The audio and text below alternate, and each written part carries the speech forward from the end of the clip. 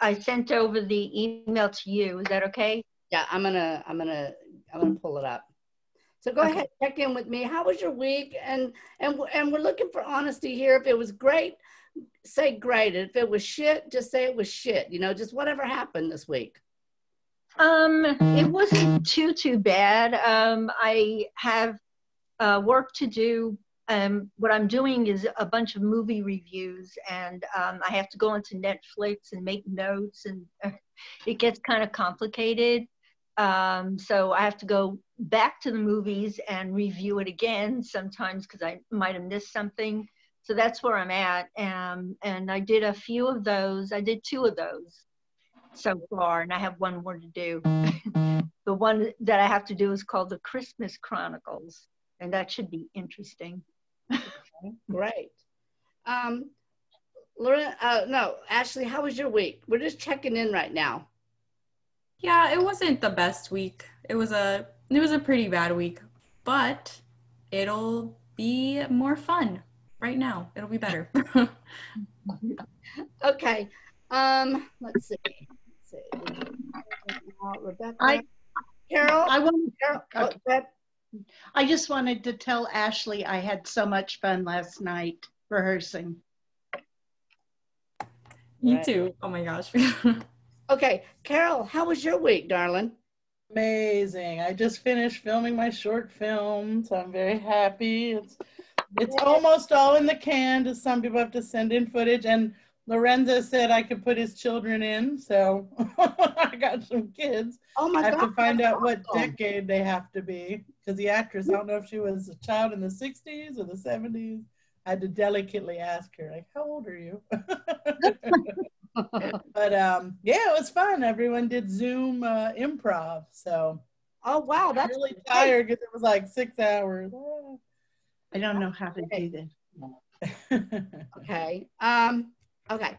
So good. Okay, so there should be. All right. I'm just downloading. I'm downloading Samantha's scene because Alex might not be here because he's still on set.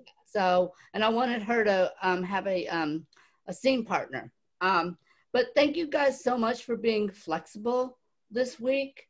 We're entering the Christmas season, and I knew that I was bringing this thing right to the wire by doing it to the Christmas season. And I know that things get real crazy for people, but just hang in there. We have 1 more class left. You guys have been absolutely amazing. The things I've learned from you guys and the inspiration that I've gotten from all of you has been phenomenal. And, you know, we might resume in the beginning of next year. It just depends on what everyone's energy is, but I just love having this time. And I love hearing your guys' stories through the week, but really today, thank you for being flexible and being willing to step in with other people's scenes. Because I know what it's like to be in a class and to have your partner not be there for your scene. I know how discombobulating and horrific that can actually feel, especially if you've done work on it and all of that. Okay, so don't be discouraged. We're all gonna have fun. We're all in this together, and it's not a big deal. This isn't, you know, a big deal because you're not auditioning for a Hallmark movie or anything yet. Yet. So I'm going to start off by, I'm going to have you guys do a quick little exercise. And so get out your notebooks, and I'm going to ask you guys, we're going to do, this is how the class is going to run today. I'm going to ask you 2 questions, and then we're going to jump right into the scene work, if that's okay with everybody. So first question, in your notebook, I want you to list 5 things you could buy for yourself as an actor. 5 things you could buy for your actor. And these can range from classes to headshots to lights, microphones, just 5 things you could buy for yourself as an actor.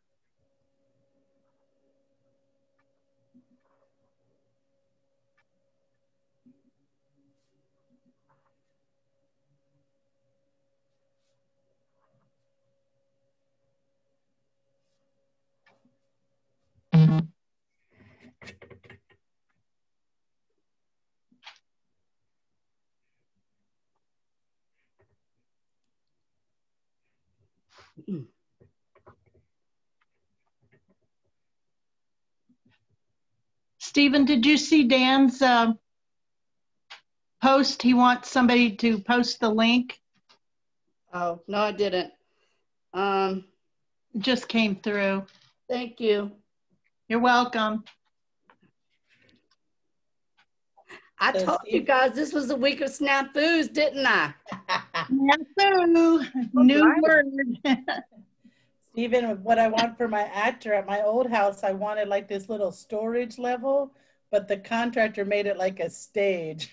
So I was like, hey, I don't mind. Really? I had a stage. Can I move in? Can I move in with you?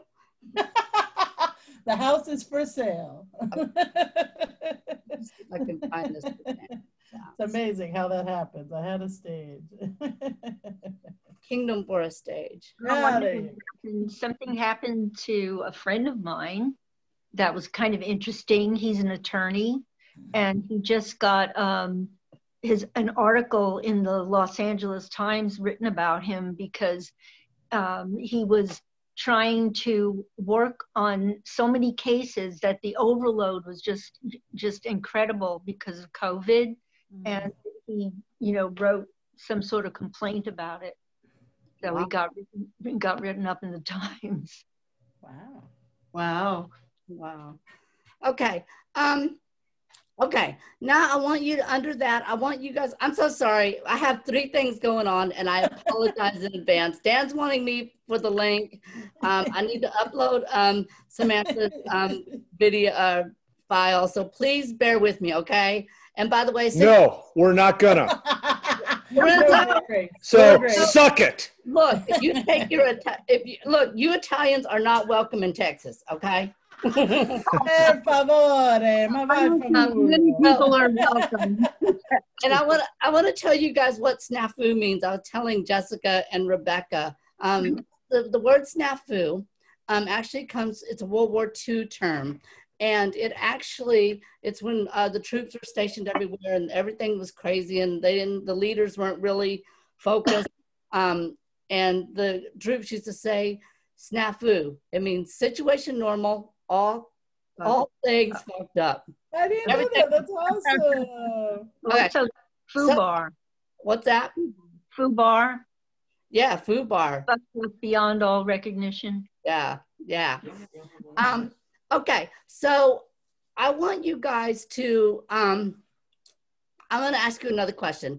If my acting career were a game, what would it be? And I'm talking like Clue, Risk, Old Maid, any game that you think, okay? Is it what represents it as in the state we're in now, or where you want it to be? Yes. Oh, Yes. oh my God.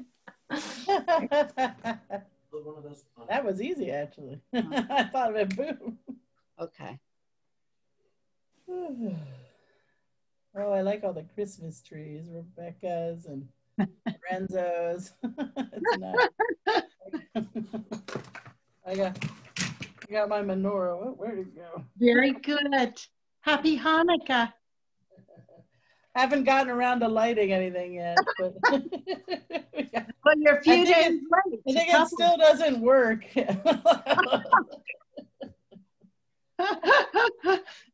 Wait, are we supposed to rate 5? No, just one. 1. Okay. Hey, does anyone know how to send Dan the link to Zoom? I cannot find it. I'm so sorry. Let me see if I've got it written down someplace. I have it written down. I could just type it. I have it written on the front of my writer thing. I'm just. Find it. I'm sorry. Is he in Messenger right now? Is that where he's? Okay. Let me see. Trying to find it. I'm so sorry. 9295. I know I sent it to Rebecca, so let me look real fast. I have it in an email to me. You sent it to me. If we could keep that message going when we're done to support each other would be nice. Oh, absolutely. And you need to give him the code. Oh, thank you. Yeah. That's it. Jessica, did you send it to him? I sent it to the messenger. Perfect. Thank you. Okay. Okay. I should send everybody. This is the thing. Okay. All right. All right. We're going to do, all right. Ready? I want you guys one at a time to share both your list. Okay. So I'm vamping here. I'm vamping. Dan, hi. Hello. Okay. Dan, you can steal from everybody else, okay, as we get going. I asked people to list 5 things that they could buy for their actor. And then I asked them, if your acting career were a game, what would it be? And I will let you go last to fill in your list. Okay. And by the way, you guys are free. Okay, I'm on track now. I'm here.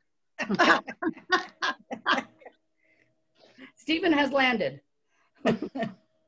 Okay. So, okay, Rebecca, I want you to go first, and I want you guys to share these lists just really quickly, okay? Not with a lot of explanation, just boom, share them. Okay, Rebecca, go. Microphone, headshots, lights, room for myself, writing pads, and pens. Right? If your life were a game? Well, I started to say Old Maid, but Clue. All right, Samantha. Okay, I have green screen setup, ring light, or a better light, headshots, IMDb Pro, and a website. Perfect. Okay, Lorenzo. And by the way, you guys can steal from each other. If you guys hear an idea, just write it down on yours. All right, Lorenzo. You want my game? Oh, yes. I'm sorry. See, I'm not landed. I lied. I'm still in outer space. What's your game? I have Trivial Pursuit. Oh. Yeah. Wow. Yeah. I have. Oh, wait. Jeopardy. Wait, you're only supposed to have one. Oh, Trivial Pursuit. All right. Like that one. Okay. Lorenzo.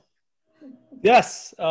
Postcards, headshots, website membership, advertise headshot or work I've done somewhere, and other filmmaking equipment. And what game?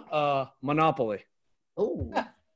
Because at any moment, you could hit the big time or lose it all. Straight to jail. Yeah. Or jail, it's true, yeah. Are you more on visit? Hope you got a get out of jail free card. Yes, yeah.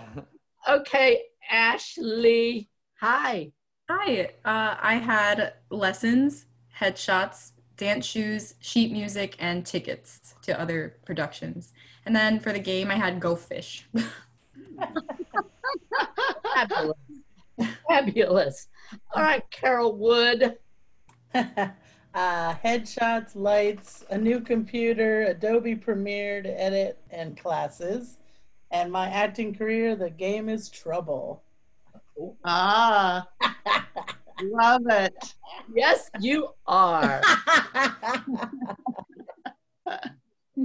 Carol Wood, I don't mind, I hope you don't mind me saying this, Carol Wood, but she wrote a movie and shot a movie called Chasing Indigo a long time ago about these 2 rebel girls who chase after the band, the Indigo Girls. Oh. So that Yeah. Trouble? Yes. Jessica. Hey. Like everybody else, a green screen, a ring light, a professional mic, new headshots, and a professional camera. And the game Shoots and Ladders. Ooh. Nice. Okay, Dan. Hi. Hey. Sorry, I couldn't get in. All right. Game of life. Sorry. Just joking. Okay, go ahead. Singing lessons, self-tape equipment for home, updated final draft on laptop, a new suit, and cowboy hat and boots for audition. And besides that darkness, what's your game? Oh, my game is life. Remember the old spinning wheel that 1 through 10, and you take a car going around the game board. Yeah, that was my. Like that. That's great. You know, if you guys can look at your game, and once again, we're talking about your vein of gold, you look at your game, that will tell you exactly where you are in your game of your acting career. So, that's kind of, and it usually will tell you like the things that you need to work on. Like mine right now is risk, because I feel like I need to take a lot of risk, and I need to make sure my troops are in the right country and I'm not dispersing myself, because in risk you have to be in your country and you have to defend it. You have to defend your territory. So that's sort of my game. So look at your game this week and look at why it's important to you. Okay, so I'm going to upload this scene right now, and I apologize that I'm taking class time to do this, but I'm going to do it anyway.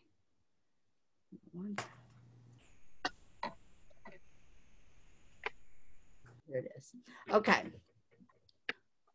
See, I'm new at all this stuff too. The scene that I just sent everybody in chat, that is Samantha's scene. And Dan, would you read this with her when we get there? Sure. Because Alex might not be here. He's still on set. And like I said to everybody at the beginning of the class, thank you all for stepping in and moving around, because it seemed like a snafu week for everyone. Like they weren't able to come or things were happening. And, I told you guys sort of fasten your seat belts, because when you start acting and you start taking a class like this, that's when snafus happen, and that's when the shit seems to hit the fan, so to speak. And Jessica, are you laughing at me? Carol is. I'm laughing at her laughing. Did you spill your wine? My husband just mooned me. Aww. Camera? There's a snafu. Is he doing the TikTok where you walk in on your spouse naked while they're in a Zoom? Can we get that on video? Yeah. Aren't you recording? Yeah. Well, the moon is out. He took that chipmunk get back in here. the whole picture. Felt Christmas tree covering his junk. Aww. Christmas tree. Oh my god. Talking about bringing wood to a Christmas party. Huh. I'll be homo for Christmas. Jessica, see what happens. See what happens when you're raised in a theater family. I mean, God, nothing's so good. Yeah. Well, yeah, and my husband was in the circus, so. Oh my God. Okay, so I'm going to ask you guys, how did you find the exercise of writing your vein of gold scene? Good.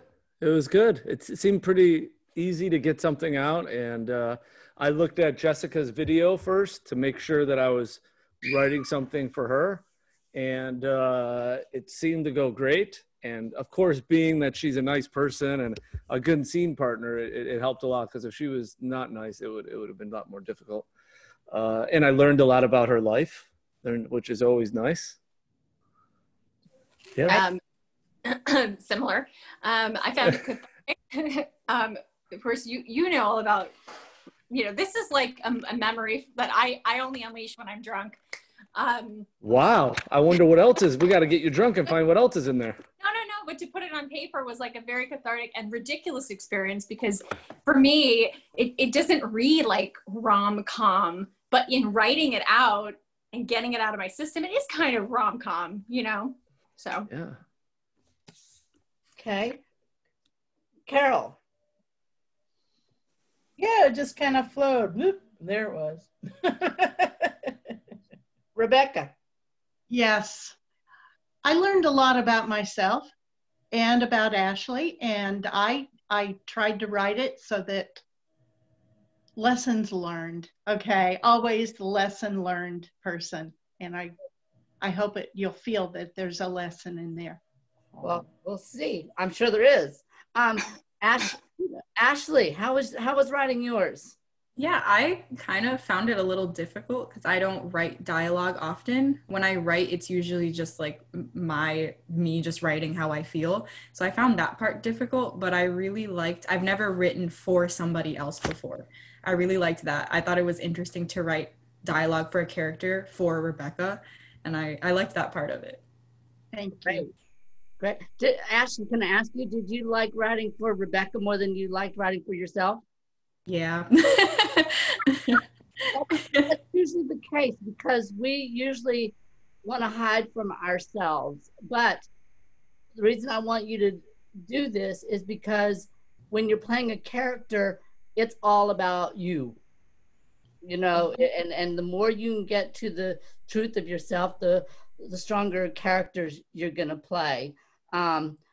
But Ashley, you're already connected to yourself because I've seen you work. The work you do is already very strong anyway.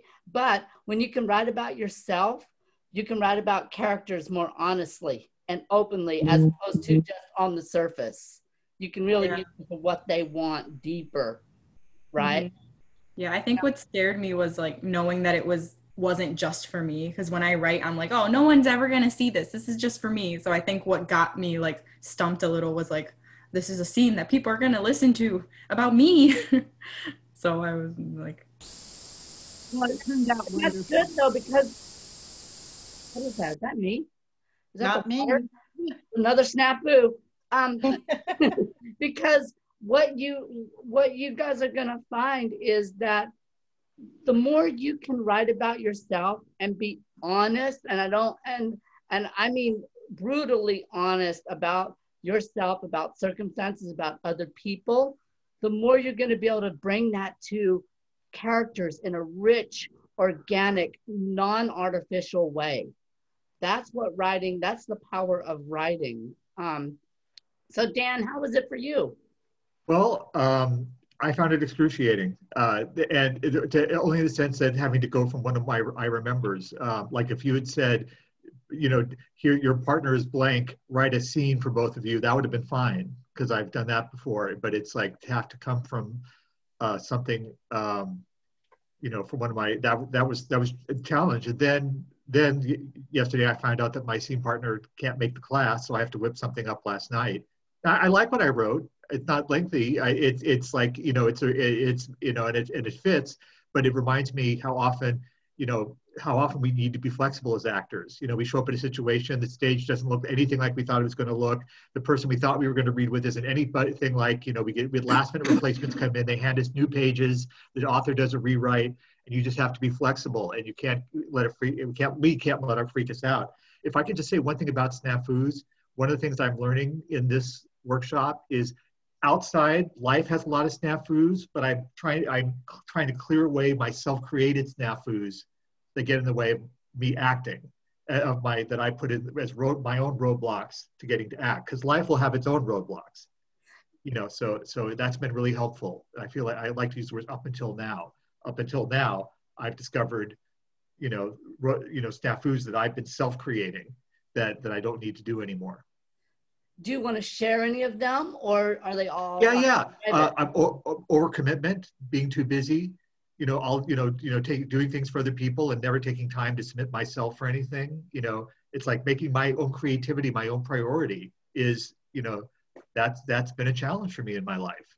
And but not because anybody else is forbidding me. It's just me loving myself enough to make my own life and my own creativity a priority.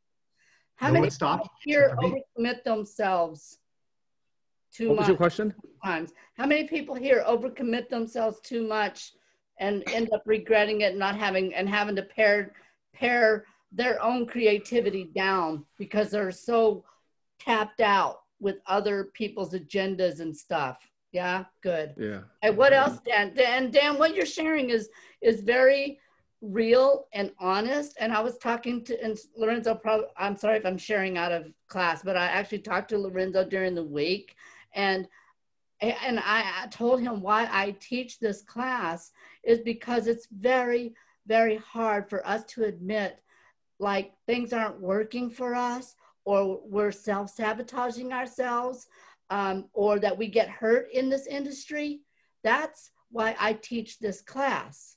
It's not because I want to teach everybody to be the best damn actor in the world, although I'm sure everyone will be.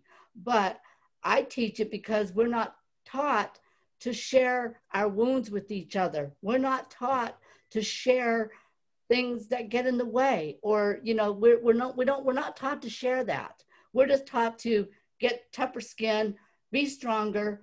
If you weren't if you can't just shake it off, then you weren't meant to be in the business. And I don't believe that to be true at all. I believe things hurt us. I believe we overcommit ourselves, and that's why I teach what I teach. So share some more, Dan, because what you're sure.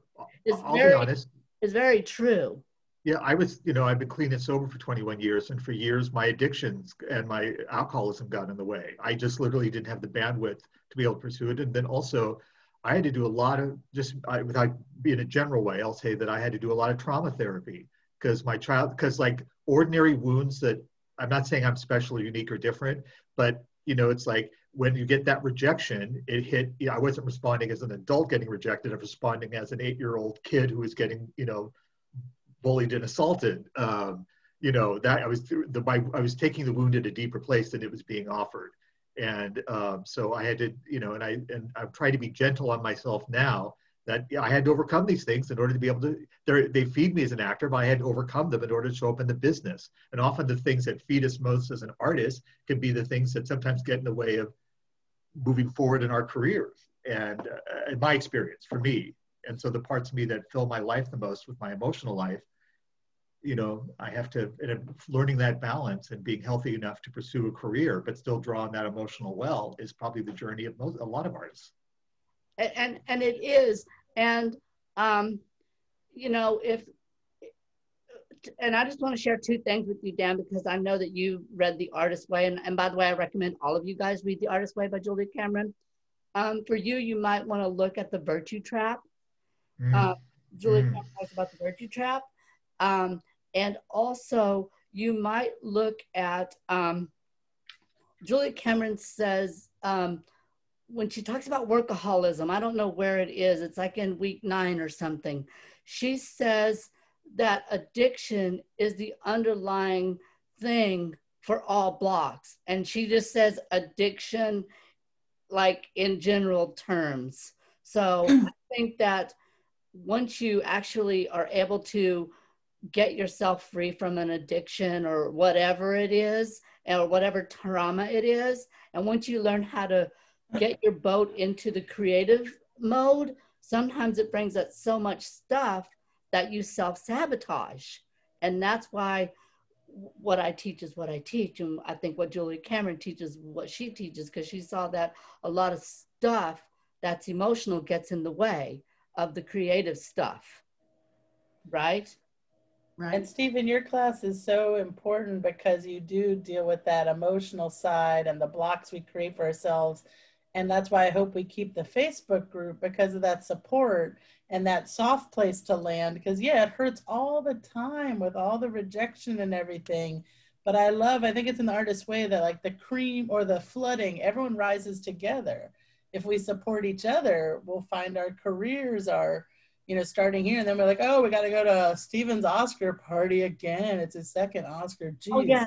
But, we I love being the center of attention. I'm a Leo at heart. I don't want to be a Libra. I want to be a Leo.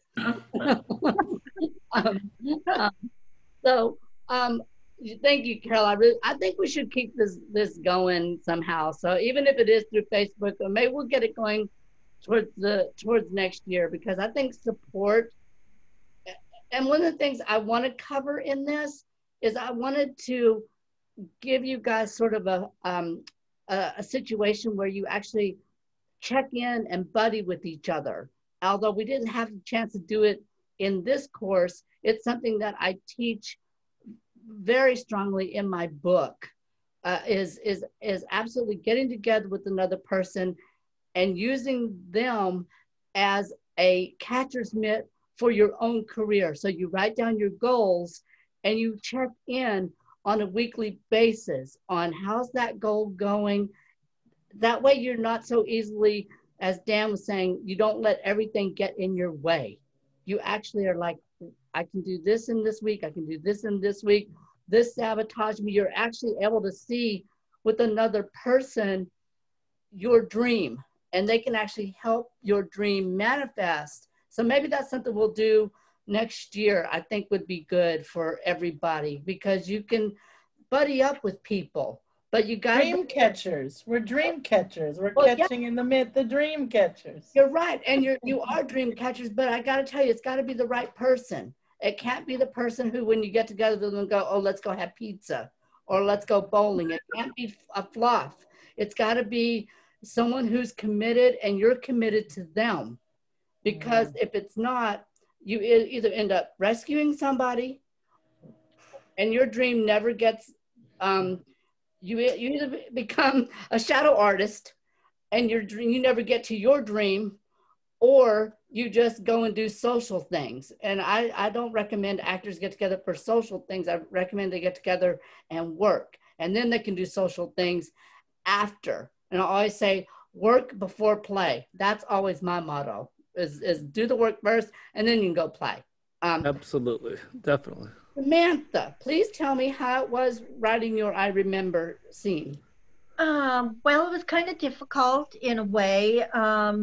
It was just something that happened so long ago that I had to get the memories back, and they weren't really very pleasant memories. So there lies the issue, and in creating something like this, because it was coming from a place that wasn't fun and game. And the funnier thing is, when I practiced with Alex, he actually had almost an exact same issue that happened to me in almost the same way.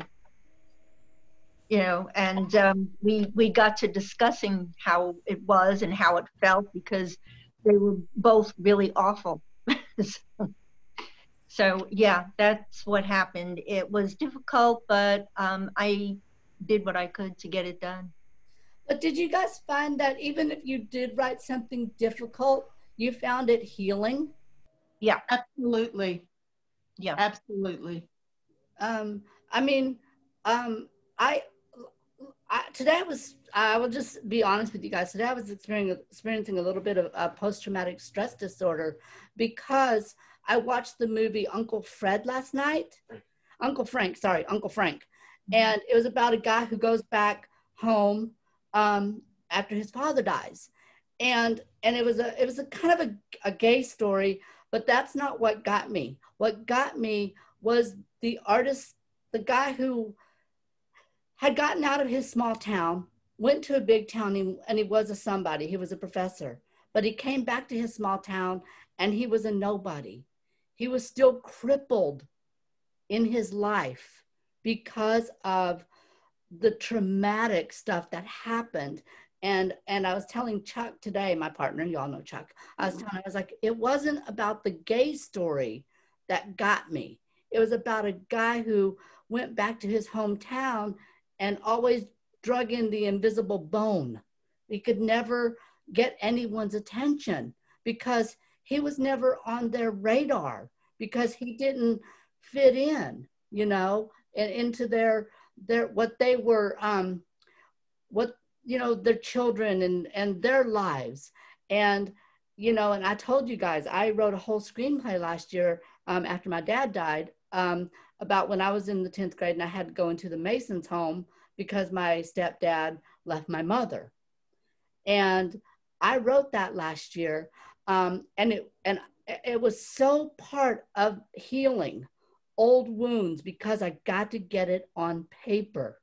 And I'm going to tell you guys, the reason I have you guys do I Remember is not to trigger you or make you go down a negative rabbit hole or anything like that, is because I want you to have access to your life. And I want you to have access to that material, because often if you don't have access and a grip on that material, it always throws you off. You don't know, as Dan was saying, why you're self-sabotaging. And sometimes by getting our stuff, whatever our stuff is, on paper, and even turning it into screenplays or plays, you actually have power over it, as opposed to it having power over you. And I hope that rings true for everybody and makes sense if you've written something traumatic and hard. And I also want to say, everyone has their own set of traumas and their own set of addictions and their own set of things. So it's nothing to be embarrassed about, it really isn't. Right. Okay. So, and it's brave and it's deep to share your stories. Even if you write something that's like a love that didn't happen, or you write about anything that you write, it's part of your DNA and it's part of your story and it's part of your original story. And that's what I like about what I teach actors, is I try my hardest to get actors to own their own story and thus own their own stuff and own their own lives. Does that make sense to everybody? Absolutely. Yeah. Absolutely. Okay, great. All right, so I am going to turn this over now to the scene work. And how I want to do this is I'm going to read your name, and I want you to just give me a little, I don't want you to give me an explanation of the scene. I want you to tell me why you chose this scene and why do you think it is your vein of gold. Okay, so this is once again, I want you to tell me why you chose this scene and why do you feel it is your vein of gold? Like primarily the character and the theme. Does that make sense to everybody? Yes. Okay. So first up is going to be Jessica. Okay. I wrote this scene because, well, I had just written a memory, the I Remember, when you gave the assignment and you assigned Lorenzo, and I thought, okay, well, he's just perfect for this because, it's like this kind of like adorable, dorky guy that I fell madly in love with. And it was cathartic to put it out there on paper. And so Vein of Gold, I mean, it's something that I really lived through. And I guess it's right there in the pocket with like adventure, adventure romance kind of thing. Okay. Please read the scene for us. And everybody else, please mute yourselves while they're doing their scene, okay? All right, Miss Jessica, are you ready? Ready? Here we go. I will try to be adorable and dorky.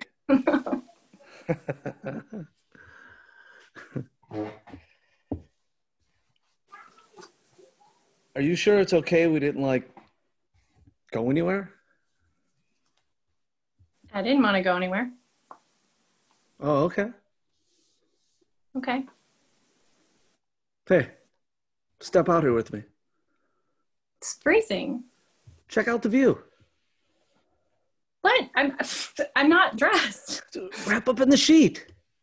People will see me. No one can see you. Are you sure? Wow. Oh, wow. There's like so many boats down there. Oh, the boats all look the same at night, but it's the tall one. The tall one, yeah. So I just realized you injured yourself on purpose, didn't you? What? Well, I mean, it's not so bad. You couldn't get out of work, so you let the hammer drift and whack you. Just enough.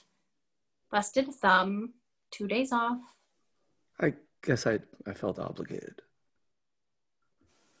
You're crazy. Wow. Hey, turn around. Look up. Whoa. You don't see that in the city. No. So we can navigate by the stars. Do you know any of them?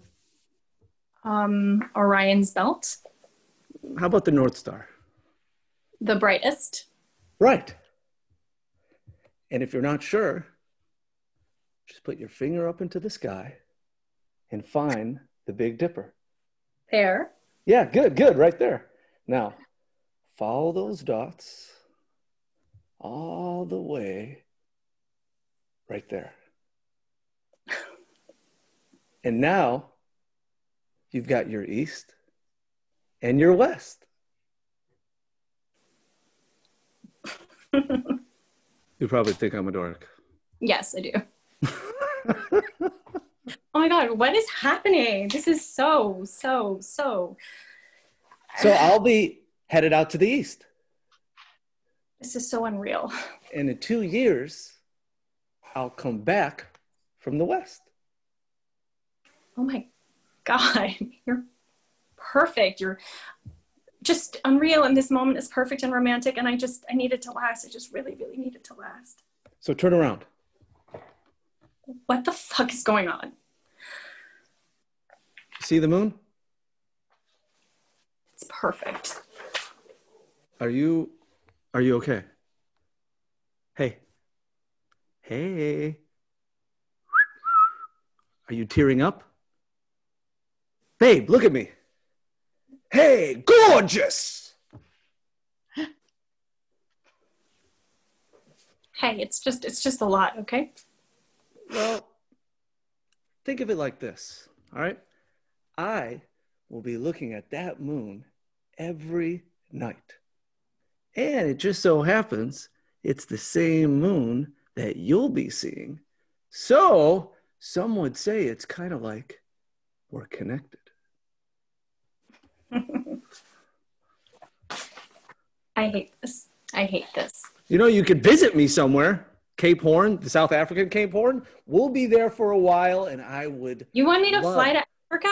Yes. Meet you in Africa? You got it, baby. Come on, gorgeous. Yes. Scene. Nice. Okay, that was absolutely terrific on both of y'all's vein of gold. Because Jessica, I got your sense of your adventure, and Lorenzo, I also got your sense of like wanderlust and not wanting to stand still.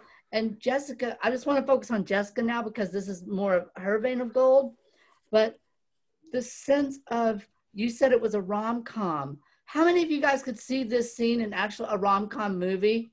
Raise your hands.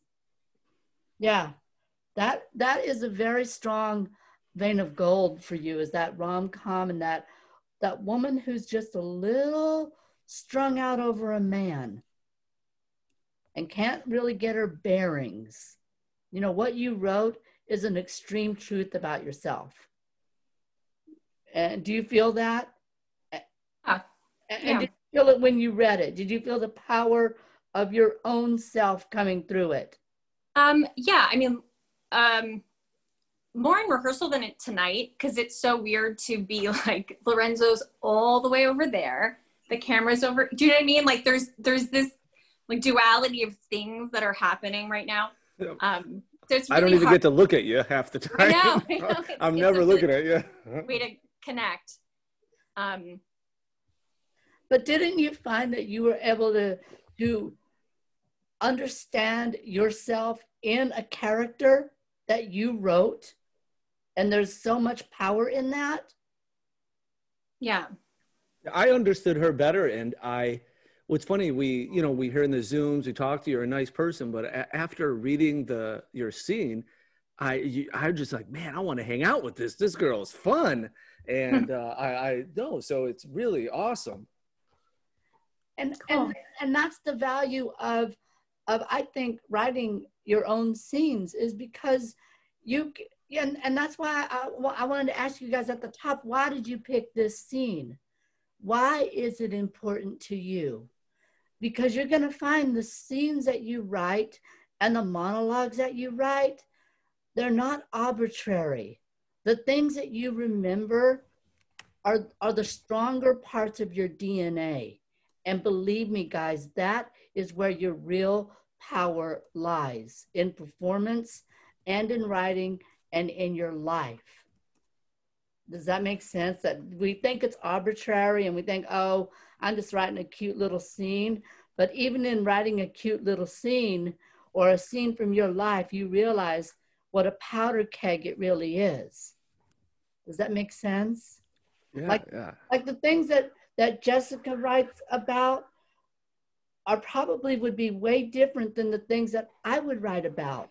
Even though we have like a theatrical background and we like a lot of the same things, you would find that we would have different parts of our DNA that were different and strong. And the more you own that stuff, I'm telling you, the stronger your life is going to be. Okay. Jessica, thank you for sharing that. That was a beautiful, beautiful story. Now I'm going to skip down and I want to hear from Dan, and Rebecca has stepped in to be his reader. But Dan, I want you to tell me once again why this is your, why you chose this, and why do you feel this character is your vein of gold? Well, I chose this because I play neurotic very well, and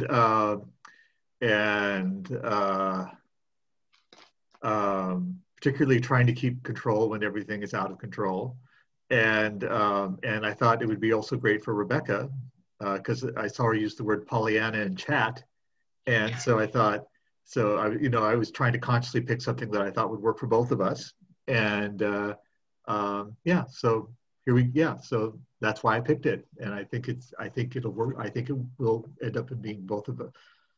Do we need to know anything about the scene, characters, or where it's set? We're roommates. We'll just say that. She's coming home, and we're roommates, and I think it'll be self-revelatory. Okay, I want to see it. Let's see it. Okay. Hey, how's it going? Okay, I guess. My friend Brian let me go over to his place today and take a shower, so I feel like a human being again. No sign of water yet? George says it'll be another 3 days before they can hook up the gas and we can have hot water again. Well, at least we have basic plumbing. Well, thank goodness. It's happening again. It's okay. It's okay. I'm getting really tired of these aftershocks. You know, the old lady downstairs, she moved back with her cat. What, really? Already? It's all going to be okay. It's okay. How are you so optimistic? I mean, really, how are you so optimistic? Well, hey, see, we have power again. We have power again. Okay, I guess you're right. Okay, now do the hot water.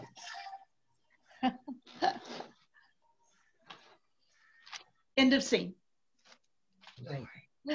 Great. Okay, so once again, did you guys see Dan's vein of gold again? Absolutely. Remember his story about 9/11? Remember about him leaving the apartment? Dan, do you see how this is exactly the same vein of gold? Now I do. Now that you mentioned 9/11, now that you mentioned that, I see it. and it's a set in a specific time, a specific location, and all of them are. But yours is more like once again, it's like I keep saying, glass menagerie. It's like a memory. You go way back in your memories, and you're very specific with them. Do you see how that is one of your vein of golds? A very strong vein of gold. Yes. So very, very good scene. And very good scene. And Rebecca, thank you for stepping in. I even got the exact song that started playing from the radio when the power came back on. And one of the things I want to say about acting is not just the lines on the page or the character. Acting is every single muscle, hair on your body. And the more ways you can connect yourself with the character, the stronger it's going to be. One of the tasks I have in the book is for when you're creating characters, and we're not going to go into too much of that here, but it's create a character soundtrack. Because I think when you can connect your character to music, it connects you to that time and that place. You know, and the more specific you can be, you know, if you just go, oh, it's 1970s and it's disco music. That's not as specific as Donna Summer, 1978, Studio 54. Do you guys see? Oh, yeah, much different than disco. What do you say? That's a lot more specific. I mean, Studio 54 and just disco, 70s, a lot different. Yes, that's good. I like that. But, and if you can connect yourself to as many memories as Dan did and as Jessica did in their I Remembers, the more you do that in your life, the more you're going to be able to translate that into characters. And I'm going to tell you the real secret. It's going to set you aside at auditions, especially if you get a piece of a copy and you start writing down the music and every little detail, even at a stupid commercial audition. It's going to set you apart from all the other ones who look just like you, because you're going to go in there with I worked for a casting director once, and they were going between two actors. And I remember the head of casting said, well, let's go with him. He has a stronger point of view as an actor. Now, they were both equal in terms of what they were doing in the room, but they wanted this guy because he had a stronger point of view as an actor. And I don't mean he probably went in there and started shouting his religious or political beliefs or anything like that. He just had a stronger presence, a stronger point of view as a person. Whereas I think the other person was a good actor, but probably just showed up kind of like that straight boy kind of vacant look. You know, he didn't have a strong point of view. So these exercises will give you a strong point of view. And you want that because you want to be set aside. You want to be different at auditions. And I don't mean wildly crazy different at auditions. You want to stand apart in your own energy and your own specificness. Does that make sense? Absolutely. Right. Yeah. Dan, were you the one who compared, like you felt you were a lot like the character, or you like doing stuff like George Bailey? Yeah. Well, I love like Frank Capra stuff. That's great. Well, when you did that, it just kind of reminded me that you play that everyday guy who's going through problems so well. Like if you get those, I think you're always gonna get rocket because I believe it so much. Not that you're that, but you just play that very well. I get cast that a lot. Like I'm the guy who's like every craziness is happening around me, and I've been called like a really good straight guy in the sense that the loonies are happening around me, and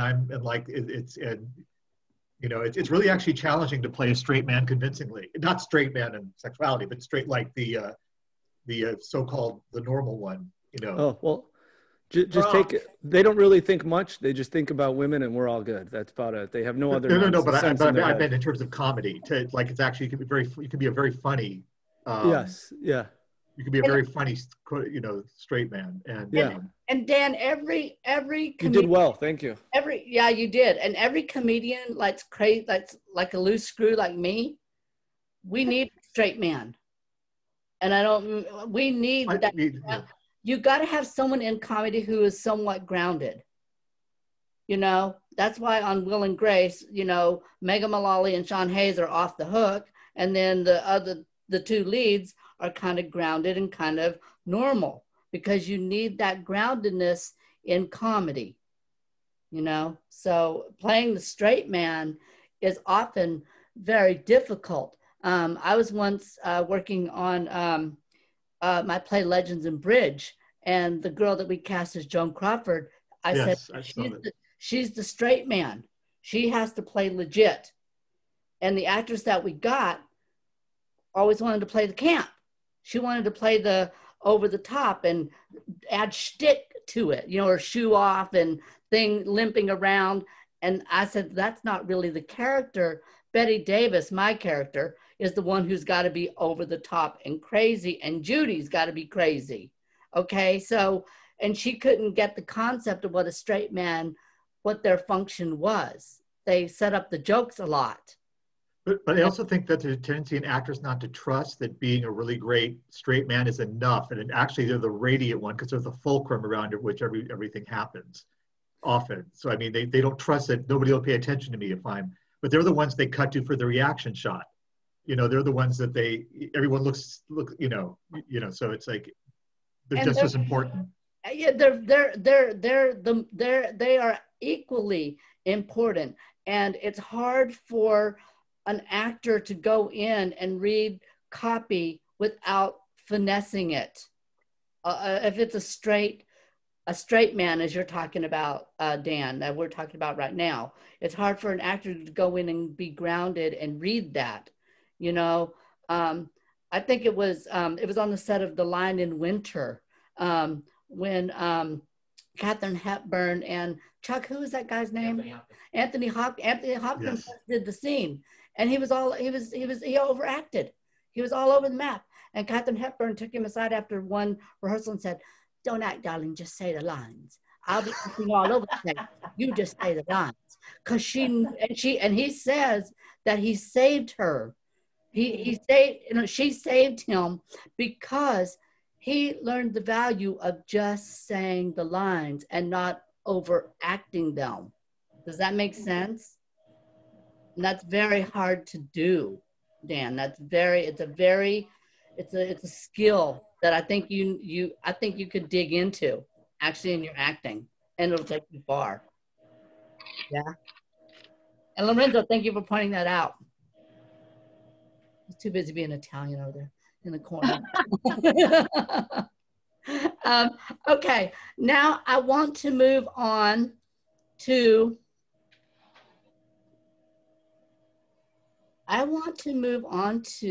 Ashley. Hey. Hi. Hi. So I picked my scene, I guess, because it's been like a thing that I'm still trying to get over and deal with. And also because I just looking at like Rebecca's Vein of Gold, I was like, this is perfect, because it's a phone call between me and my mom. And my mom has always, like, my mom is my biggest fan and I love her and she's my best friend and I call her like 2 times a day, but she's very like tough love. Like she can be very like, oh, but then she's like, Ashley, this is how it is and I'm gonna tell you, like, you know. So yeah, that's why I picked mine. Great. And why do you think it's your vein of gold?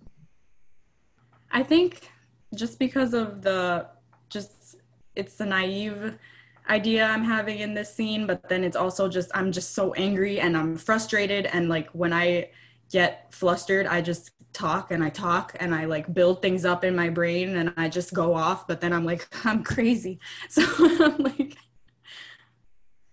okay, let's see this. I'm excited. I really am.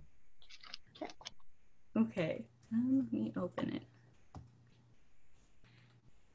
Hey, Mom. Hi, Ashley. How are you? I'm good. What are you doing? Nothing really. Just making some dinner. And you? I'm just sitting on the couch. I missed my virtual voice lesson again today. I mean, I went, but I didn't really want to do anything, so she said I didn't have to, and I just kind of left. Ashley, isn't that bad for your grades? No, she's being like really, really flexible. I'm starting to think that even they know that online art school is a joke. Oh, Ashley, please, you need to try to make the best of things and at least learn something still. Mom, honestly, I really just didn't want to. Ashley, come on. It's not that big of a deal. All we can do is make the best of things when things happen. And you know things happen for a reason. Mom, there is no best to make out of this. I'm not learning anything, not a single thing, except how to write essays about dance and acting instead of actually getting to do it, which is definitely what my out-of-state tuition is meant to be paying for, so. Oh, for the love of God, Ash, come on. It's going to be fine. When are you coming home? I don't want to come home right now. I have to wait until they pick a new date for graduation. Ash, you really should come home. Maybe you could wait it out here. Mom. Who knows if graduation will happen at all? We could book your flight next week if you want. But I really just don't think that. Oh, no. And honey, maybe you'd be less upset if you were here? I'm not going to be less upset. I know you might not understand what I've been saying this whole time, but oh my God, all I wanted to do was graduate. I've spent 4 years dreaming and fantasizing about getting to walk with my class and wearing my cap and gown and taking a picture on that stupid panther statue. And I know you wanted that, but there are so many people that wanted that. I know that, but these are my feelings right now, and I don't know what I'm supposed to be doing. Please don't talk to me like I'm one of your girlfriends. Ashley, you have to move forward and realize that it really could be much worse. Oh, Ash, you keep calling, you keep yelling and crying, and at this point, there's nothing I can do if you don't want to move forward. How am I supposed to move forward when they send me email after email after email about how I won't get to graduate and how they want us to return our cap and gown, completely just send it back? Oh, and how I have an outstanding balance that I need to pay, which miraculously was the only thing that didn't get canceled. But thank God it'll be worth it when they send me my piece of paper in the mail. Like, you're right. I know it looks stupid to you. Right. It does look ridiculous. But you know what looks even more stupid? Is for you, Ashley, to sit there and not give yourself a chance to do anything about it. You know I love you, Ashley. But I won't listen to it anymore. I just won't. So you take your sheet music and your dance shoes out of that trash can you put them in and figure something out. Ashley, I am so serious. End of scene. Wow.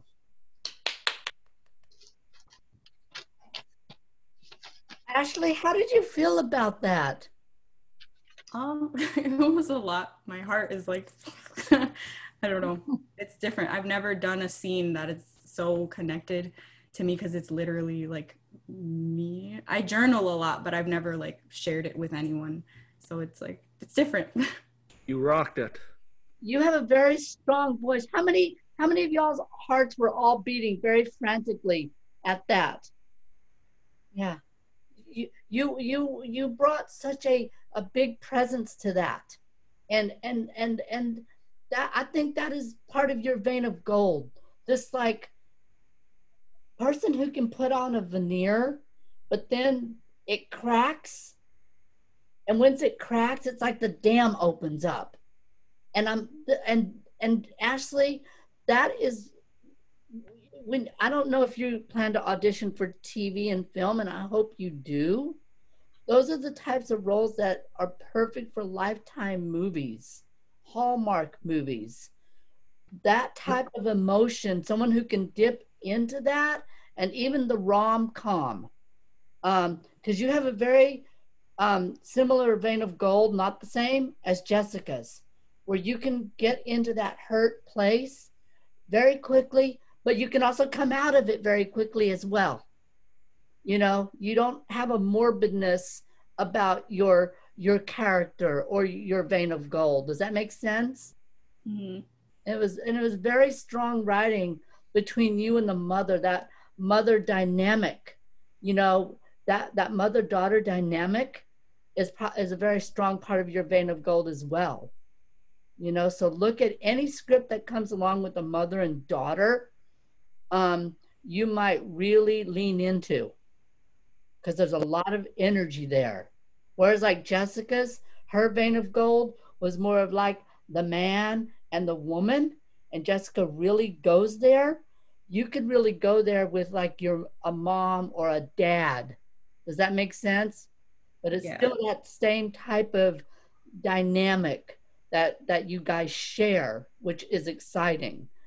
Dan, were you going to say something? I was going to say this mother-daughter dynamic is so in so many different genres, and it's so rich. It's so rich. There's so many amazing movies, from Terms of Endearment to even comedy. If you remember Murphy Brown and her mother, you know, it's the same relationship, but it's done in very different ways. And for me, this was completely changed what I saw as your major, what I call your major thrust, or the vein of gold. It was amazing, and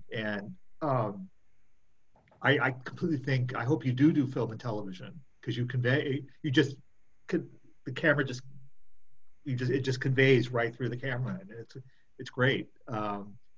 But it was the raw, pure heart of what you were saying was amazing. And this archetype of parents and children who just keep talking past each other because their references aren't the same.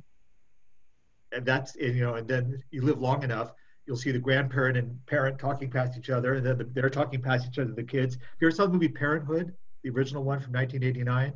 No. 5 generations who keep talking past each other because all their references are different, and they're all trying to find a way to communicate with each other.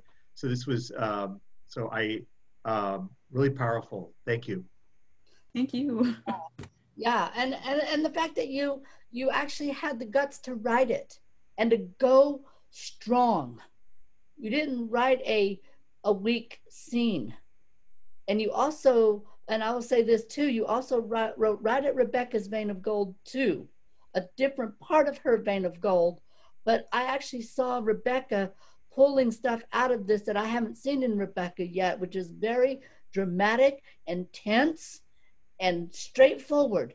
And it wasn't Pollyanna. It was kind of Pollyanna, but it was like, enough of the BS. Look, this is what you have to do.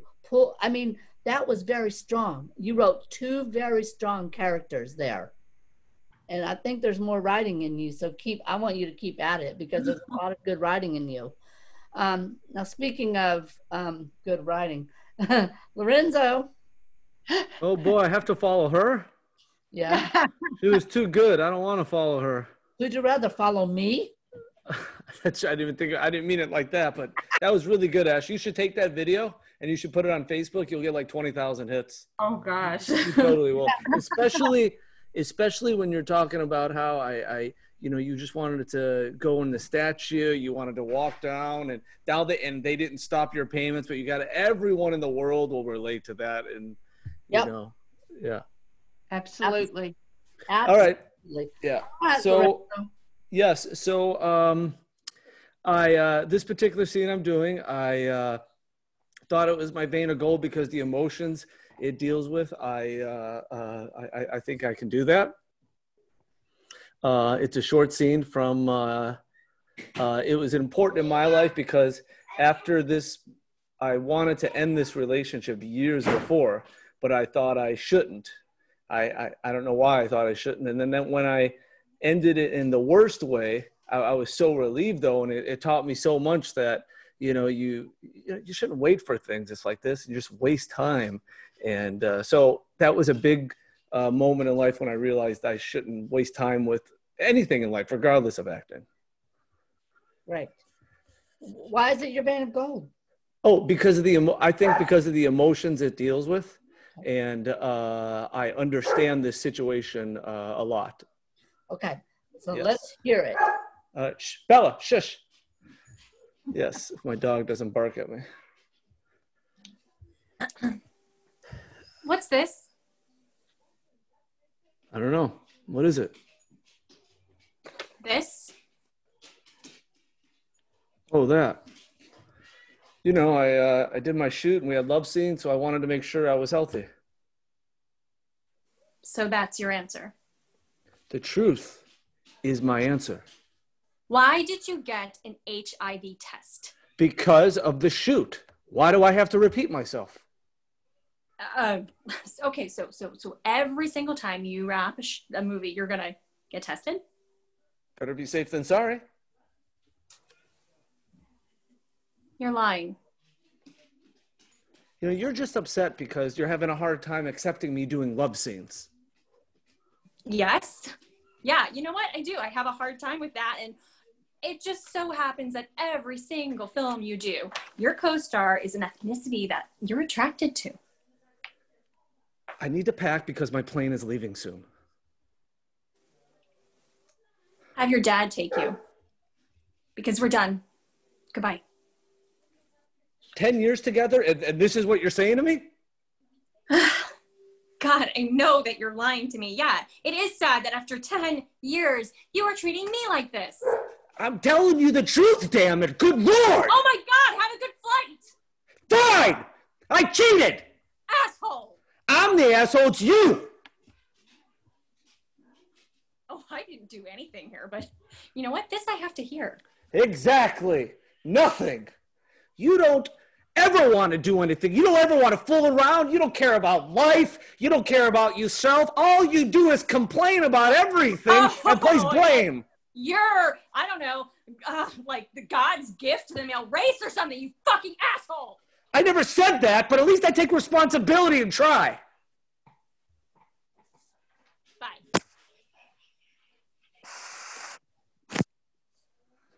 That's still my favorite part when you do that and put it down. I love that. Yeah, that's it. Scene. Wow. She's always made me laugh too. Are you breaking your computer? I was worried. Well, one time I did slam it shut, so now. Yeah, she did. It was so funny. That's great. That was good. Lorenzo, that is a wonderful, wonderful scene that you wrote. Very dramatic, very intense. It's the exact opposite of the one that Jessica wrote. And that's what made it really dynamic, because we got to see you guys in, let's say, the first part of the movie, if we were going to put these scenes together. That's a good idea, actually. Now we got to see you in Act 2 of the movie, you know, but it was very, very strong and powerful, and your vein of gold is that lovable loser. But also, there's also in your vein of gold that hothead, you know, like Sylvester Stallone. You know, you can turn that on and become very irate and sort of over dramatic, like Italians are. You know, that over dramatic thing. Now, you said the emotion is your vein of gold. Why do you feel that is your vein of gold? Well, I don't know. Anger, I've always just been, maybe because I am Italian, but I've just always been something that I found very easy. Maybe it's I had a great upbringing. I could do anger really well. I've had in my late 30s, early 40s, I've had a lot of horrible things happen. So that made it even, you know, an acting teacher once told me, when bad things happen, your acting will get better. And she was dead right. So that, of course, makes it, you know, even better, I think. But that's why I said the emotions I connect to them, and I think I excel in those emotions. You do. And one of the things that I would love to see you do is add more character, do more do a little bit of a character stuff with your acting, because you're good at tuning into it when it's you. But I would love to see you play more of a character. Does that make sense? Could you give me a little more data about that? It seems like you're great at playing you, but I would love to see you play a little bit more, put it into a character, into a character that is not you, that you fully envelop. Does that make sense? Yes. A character who is 100% not you, but you play that character 100%. If I that got it. any Yeah, sense I got at all. Because in all the work I've seen you do, it's kind of like Lorenzo. And I see Lorenzo, but I'd love to see Lorenzo playing the character. Does that make sense? Yeah, 100%. Okay. Because there's a lot of emotions that you have that I would love to see you transmute into a full 100% character. And I think you'd do great at that. Got it. Okay? Because you have a lot in you. You have a lot in you. And your vein of gold is very strong and passionate. And I think to see you actually channel that into a character that you build from the ground up, I think would be so fascinating to watch. Okay. Thank you. Okay. Thank you. Got it. You. Okay. Okay. Hi, Alex. Thank you for joining us. Mute myself. Yes. Hi. Okay. Okay. We're going to go to Miss Rebecca now. Okay. This is from my childhood, and it's deep-seated in me because it was a turning point in my childhood where my whole vision of things changed. Okay. And okay. And why would you say it's your vein of gold in terms of acting? In terms of acting, because it's telling a lesson learned. And when I reread what you had said about me last week, when I read it, it's popped out at me, and that I'm a storyteller. Mm-hmm. I learn lessons in life, and I want to pass them on. Okay, so let's see this scene with you and Ashley. It was a Saturday morning, the one day a week I got to go bike riding with my friend Glinda. She and her mom came on Saturdays to help my mom. Glinda brought her bicycle and I had mine. We rode up and down the streets, making adventures, up and down alleys, which we pretended to be deep forests surrounded by Robin Hood and his merry band of men. Every corner there was a turn leading us to a new destination, a new world. Hours of fun, hours of pure friendship. At the end of the day, we would hug and pledge to have even more fun the next Saturday. On Monday, I went to school as usual. My first class was history with my favorite teacher, Mrs. Boyd. She was my favorite because she explained everything and made history come to life. Becky, may I see you for a minute after you get through with your backpack? Becky, are they moving in? Becky, are they moving in? Becky, the Negroes. The Negroes, Becky, are they moving in? Well, I saw you last week riding your bike with one. Was that you? It was on Saturday. Oh, well, I wondered, and so I thought I'd ask you. Well, go on to class. I walked away. stunned, innocence broken. Oh, I remained friends with Glinda for many years, but that day, my favorite teacher was no longer my favorite. In the scene. Great.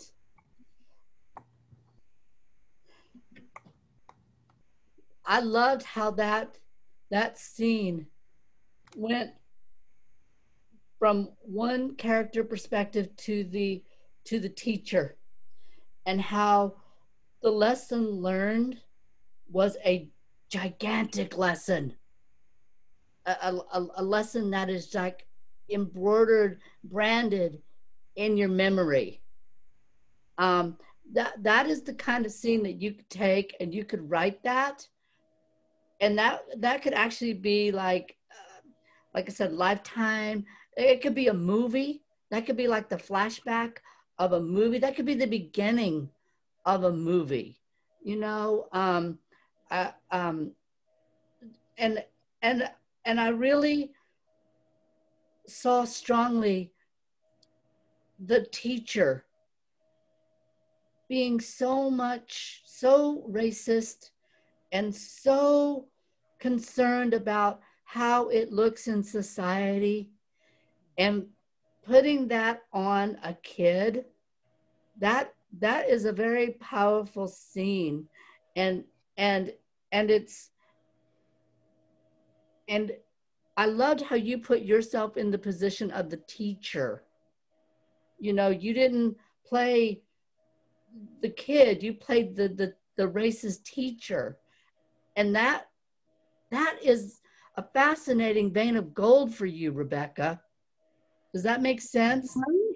Lesson one. To play that hateful kind of character and not know you're the hateful character, and to play that 100% without flinching and without commenting on it.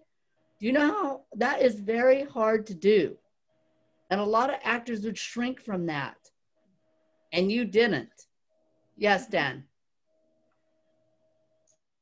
I want to say those roles win Oscars, by the way. People who are willing to play them. If you remember, Shelley Winters in A Patch of Blue played a mother who injured her own daughter. You know, the mother from Precious more recently, Monique. You know, being willing to play an unsympathetic character as an actor, it may not, believe it or not, it's. And a lot of actors, if you read Michael Shurtleff's book Audition, he will say a lot of actors don't want to go there. They would want to pretty it up. And the fact that you didn't pretty it up, it drew us in. And that is, I think that, you know, as much as I joke on Facebook and I call you Pollyanna and you call yourself Pollyanna, and that's a little joke between us, underneath Pollyanna, there's something else. And that's what makes your character and the character work you do fascinating.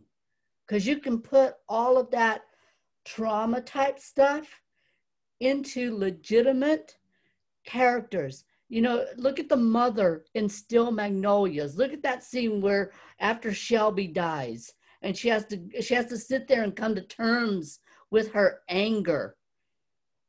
That is the kind of role that, like Dan says, wins Oscars, because a lot of actors don't want to go there. And I read an article about Sally Field, and she said, when I act, I let myself get real raw before I take on a part, because I want to have access to every single emotion that I have access to bring to the part.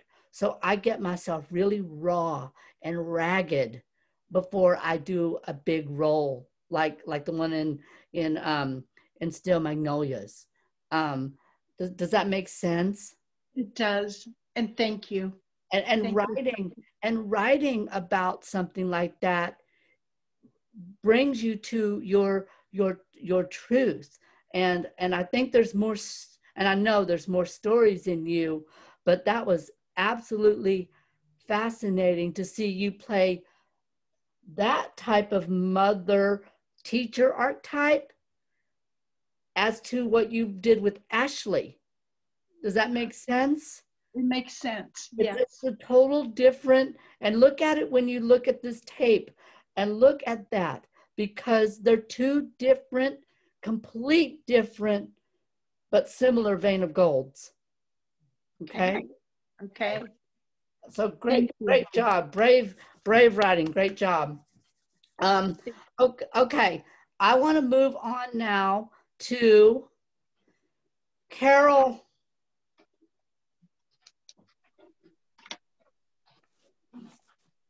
All right, well, Jessica, it was nice to jump in. We didn't get a lot of time because my brain was fried, but we got to rehearse.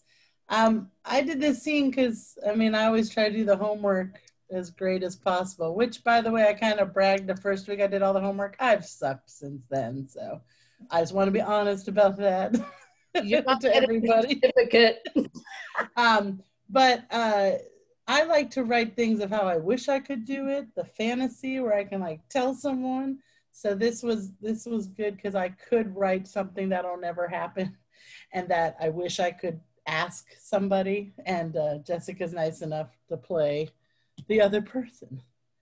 So, and it goes with what the memory is that we did before. Good. Okay.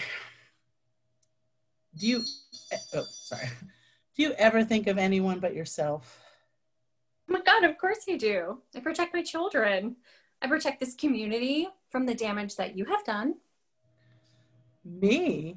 You're the one with the kid who runs around hitting others, sticking his fingers in places where it shouldn't go.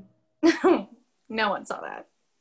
You did. You stood right there. You were right there. That's not what a parent does. They guide, they correct, and Andrew said he saw it exactly. See? You deny and you gaslight. Hold on, wait, my document's not big enough. Hold on, oh, I can't see the word. Let's see. You deny, you gaslight, and you just want everyone to go along with you.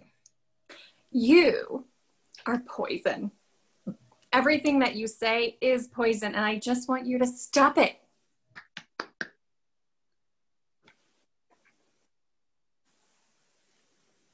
Lost here. Where are we? Let's see. Is poison. Is there more? I'm sorry. Oh, there's. That's fine. I'll go. But that won't solve the problem. Your kid is still hurting other children, and you don't care. Your porch is a mess, and your neighbor can't sell her house, which she chose to sell after you threw a loud party. And the mail key. Again, you didn't replace it after your freaky kid buried it. You don't think of anyone but yourself. It's not even true. Then prove it. Why the hell did you move to a community anyways? Just to let the village take care of your brats?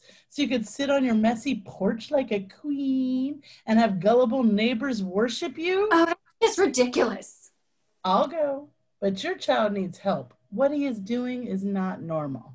But it's the same thing that I did as a child. And you're not normal. Scene.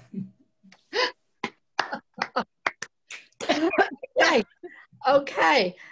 Do you guys see Carol's vein of gold? Did you guys see how clear that was? She plays the woman who is unhinged and not afraid to be unhinged and not afraid to say the inappropriate thing. And that, just what I was saying about Rebecca, playing that type of part, even in a comedy, is very difficult because a lot of actresses would flinch from it and they would pull back and they'd want to play it a little nicer and sweeter. And you didn't, Carol. You go there.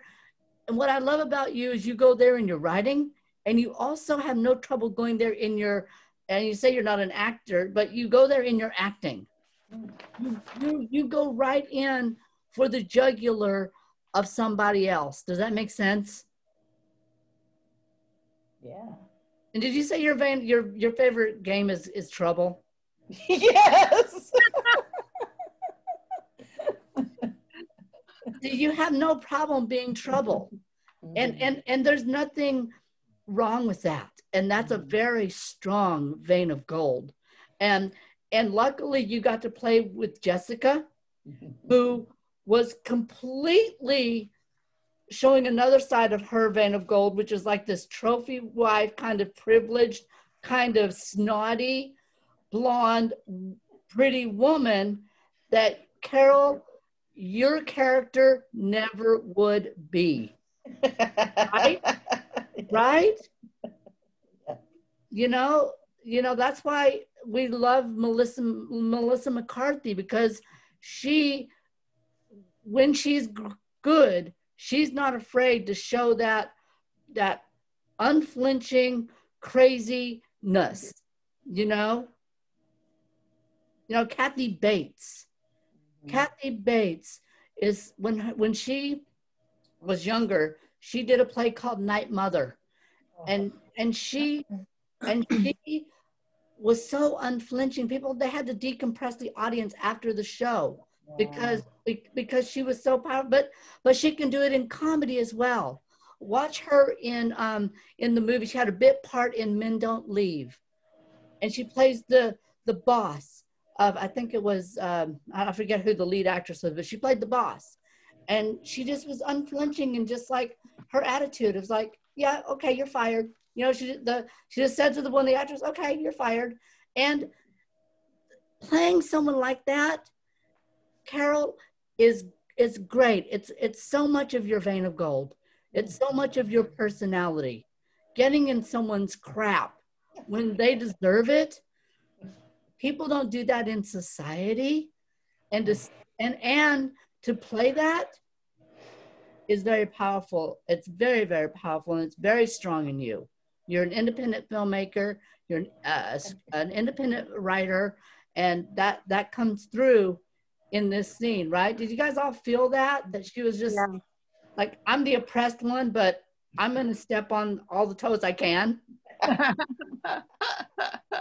And we wonder why I don't have friends here. No, I'm just kidding. Well, you know what? Your type of character is the kind that would make her own friends and her own community. Yeah.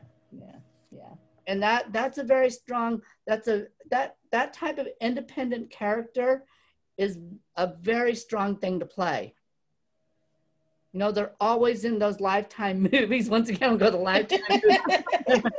They're, the teacher that snaps, there's so many roles that you can play with that, So that's a very, very strong scene, a very powerful scene. Thank you for sharing that with us.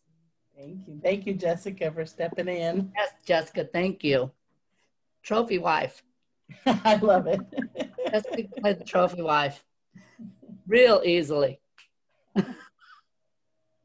Okay.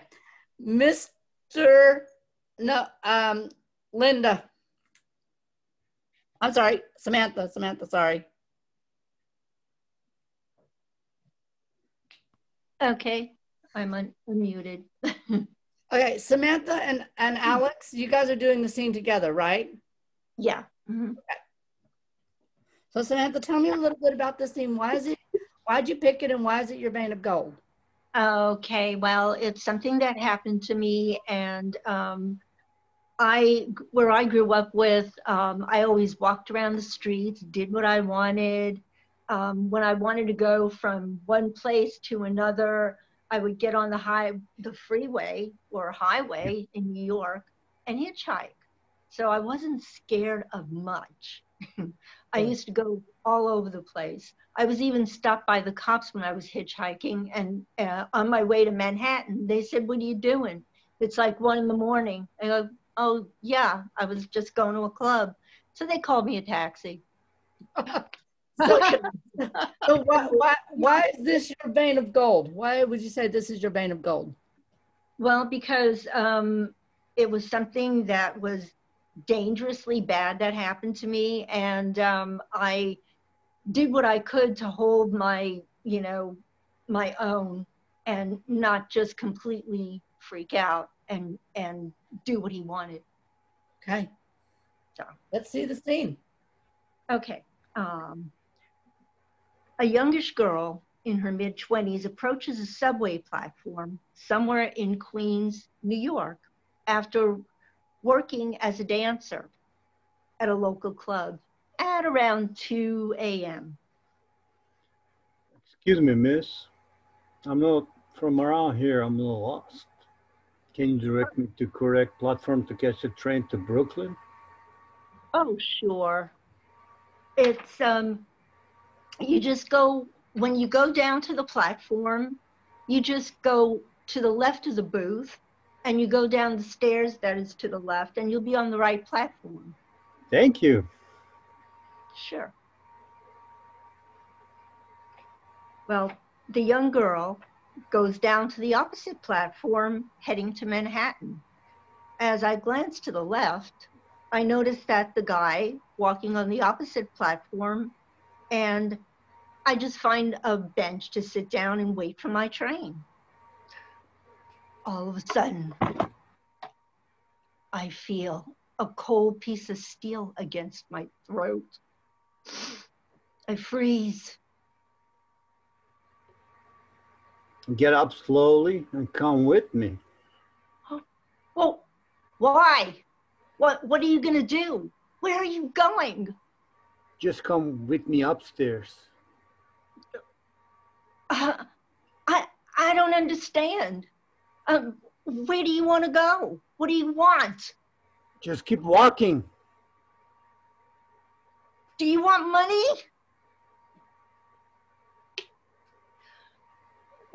What are you going to do to me? Just take you upstairs where we can be alone.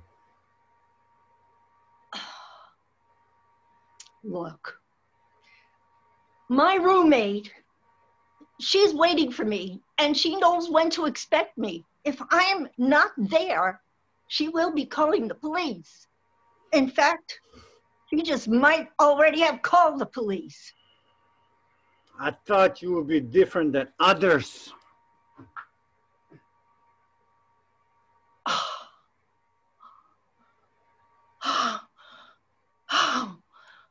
Oh my God. Oh my God. You people, did you just see that? Did you just see what happened to me? What almost happened to me? I was almost abducted. Why wouldn't you help me? I said, help, help. Are you all crazy? What happened? Oh, nice. Nice. Nice. Yeah, Dan. Dan. You know, it's funny, and I just totally see the subway platform just sitting there staring straight ahead, totally ignoring you as you're saying, why don't you help me? I've been on those subway platforms at 2 a.m. But what really hit me is that in many ways, it's really like the vein of gold of your last, like you're like the idea of being in a particular place at a particular time and something happens. And I know this doesn't sound lucky, but the fact that he walked away is so unbelievably lucky. That story could have so easily and so often goes so wrong. But the fact that he, just like you were lucky enough to get the front row seat in the monologue you did, you were lucky enough to get the person who walks away. I mean, what you said was so clearly bullshit about your roommate, but he just said, I thought you'd be different. Like something magical happened and he just walked away.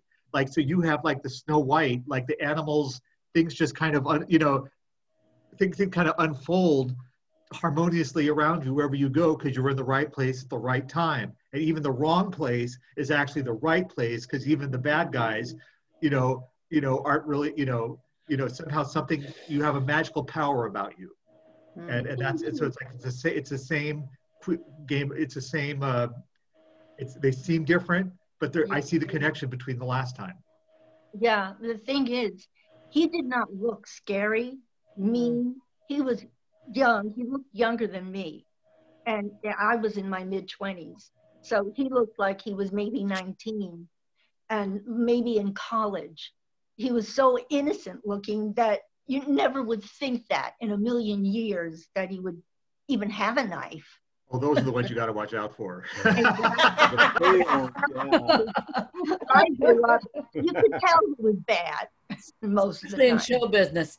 But but Samantha, I agree with Dan that lucky sort of fairy godmother type thing is really present in you, and being sort of like you're in this world that is surreal, and you find yourself in this like extenuating, crazy circumstance, and you get out like with nothing, not even a nick, or that's a very strong vein of gold too. The girl that's in the right place at the right time, the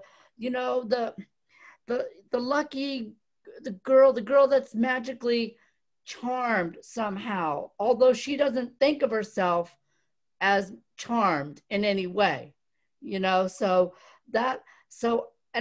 followed that very, very all the way. I followed it, even though the beginning of it was like, I did this, I sat here, and that was sort of taking me out a little bit. When you got to the end and you were screaming on that platform, didn't you guys all feel like the camera just would like go right up? Oh yeah.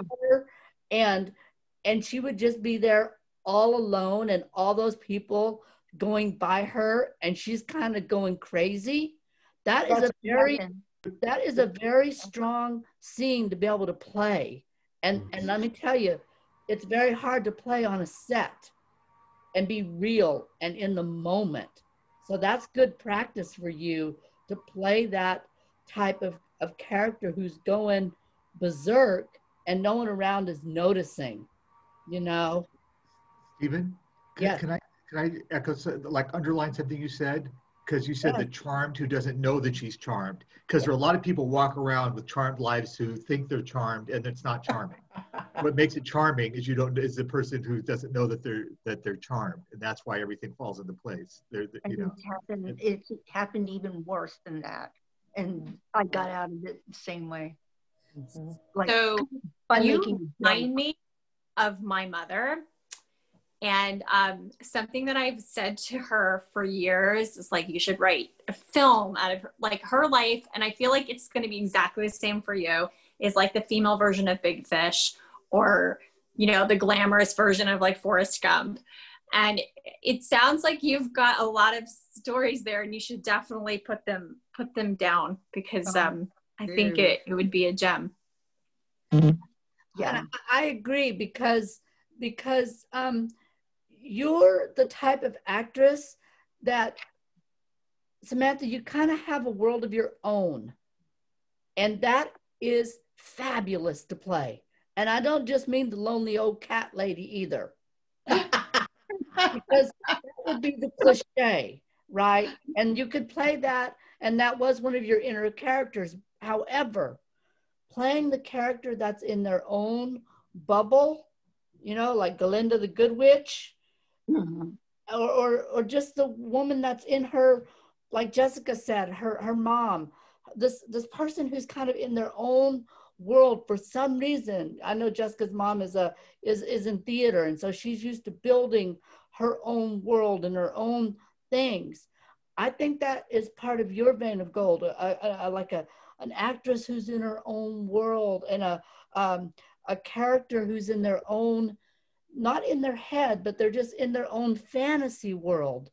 That, I think, is a very strong vein of gold for you. And even someone mystical, like a spiritual reader or tarot reader, something in that vein as well. Someone who deals in the psychic world, I could see you playing as well, like a Sylvia Brown or Doreen Virtue, someone who's like metaphysical even, I think would suit you well as well. Yeah? I agree. I have to move over to a different area and plug in. She has to move to a different world, see, because this actually, that's the way it is here, because I don't have any good plugs. Yes, I tried before, but I had a bad plug. So let me try it here. Well, I think this is perfect. We don't have that problem. Dysfunctional plugs. plugs are sucking. Okay. All right, Alex, you're up. All right. Well, my story is not that long because I came up with the animal thing because I like animals. I mean, I just came up what happened recently. Like that's how I'm have stuck with 3 cats right now. Okay. But pretty much that's on my vein of goal. Like really love animals. Okay, so it's your vein of gold because you have an affinity and a love for animals. Yes, passion. Yeah. I mean, I like to help them and stuff. I treat them like little kids. You know. Are these your kids that are there, or? No, I don't have no kids, but the Peachy's right here. He's Oh, your baby kids. yeah. Oh, I thought you meant real kids. Yeah, he's a big one. Yeah, look at him. Hi, Peachy. That's bigger than me. Yeah, Jeez. I know. He's like he's a male, and I have female over here. Look at them on set, those kitties. Yeah, Oh, we got more kitties. Oh, really? Okay, wait. I'm allergic to cats, and I'm scared of them. And Oh, you put that commercial. And I'm always cast with them. That's what I don't understand. I know. You did great. And there's another one running around. Okay, let's do the scene. Let's do it. Yeah. Okay, the Katrina is the girl that had 6 cats and was living at this property on a tourist visa. She was from Croatia and had to return back home after visa expired. Katrina took 3 cats with her, but 3 could not go as the limit was 3 per person. Now she received some inheritance money and it's able to bring them over to Croatia. Hi, Alex. I would like you to take my other 2 cats from Susan, as you are already watching over Leo and the male cat. Kiki is female and Peachy is the male cat. They need to be with you for a while before the trip. I would like to do that, but what's in for me? Also, Susan have Kiki and Peachy. Well, they are my cats. And Susan needs to give them back to me. Please, please take them away from her. She already has 14 cats. I told her to give my cat back and to give them to you. Okay, I'll take care of them. What about food and kitty litter? Oh, I will provide all the food and other necessities for them to be ready for the trip. And also, I will pay for your round trip ticket and a vacation. How does that sound? Oh, yeah. That sounds awesome. Good.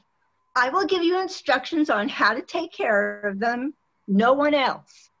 And if you want vacation, all 3 cats have to arrive back in Croatia. Okay. You're the boss. That's it. Okay, great. Now, the thing I got, Alex, from that vein of gold is what's in it for me. Yeah. That is very, very strong in you. That sort of henchman, that sort of like lovable, the lovable gangster. Yeah, that's it. Because I like that. You're menacing enough to be a gangster, but you're just not heartless enough to actually be the godfather. Yeah. You know what I mean? You have a heart of gold. I know.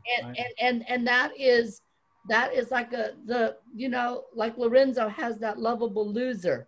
You know, a lovable loser kind of gangster is different than someone who you know is going to kill someone. It's a different energy, and it's softer, and it's harder to play because you're going to want to play the real tough one, but I think it's better to watch to see you rounded and to see you play the one who doesn't really know how he got into this, but he's in it, and you also gave Linda a really great character as well. Oh, yeah. You wrote for her voice. You did exactly what everyone else in the class did.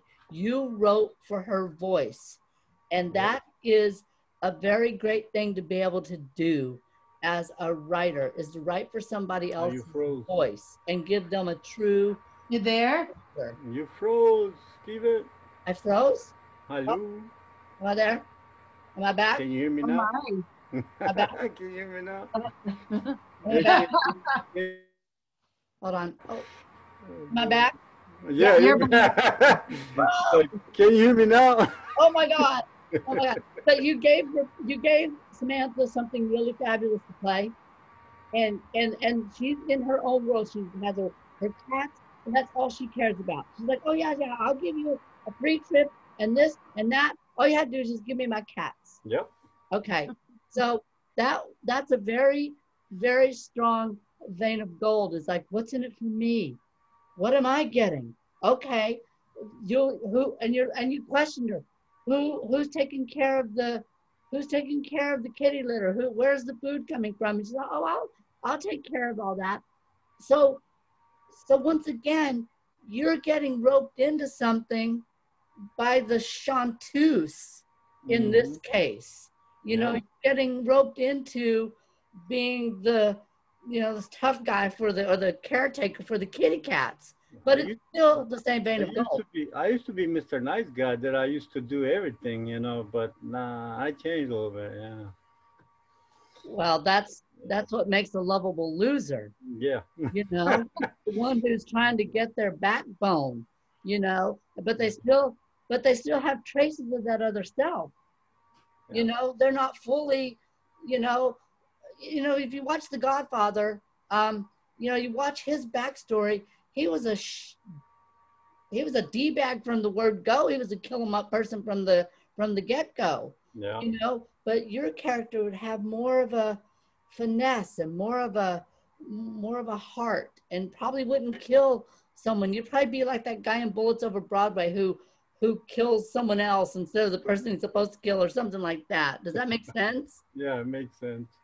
I love it. So I would look at roles like that. I would definitely look at roles of like the second henchman, the one who doesn't kill someone, who feels. I know. So, okay. So you guys, this was amazing work. The work you guys all did today was brave, and it was absolutely amazing. Do you guys feel powerful and strong in everything that you did? I've got my superwoman stance. That's it. I'm glad I made it. I'm glad I made to it, Well, because telling your stories and writing stuff for other people is a very strong thing to do.